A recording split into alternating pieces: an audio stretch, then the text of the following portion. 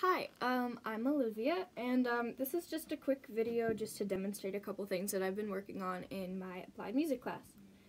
So, first thing is scales. I mainly just use scales for warm-ups, and I usually just start with the C position since I'm a beginner, so I don't really know that much about other scales, really. So yeah, I do that a couple times for a warm-up. I also do it with my right hand, but for this video I'm using my left hand because that's my most dominant. So the next thing I've been working on are arpeggios.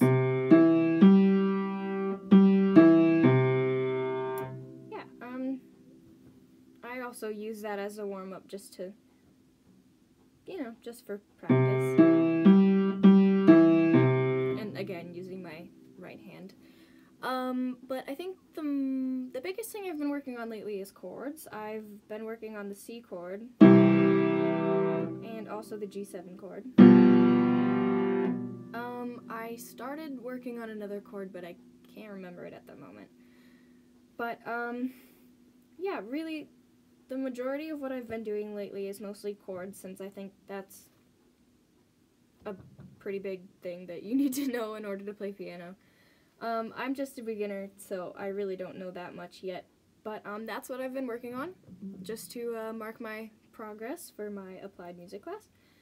And yeah, thanks!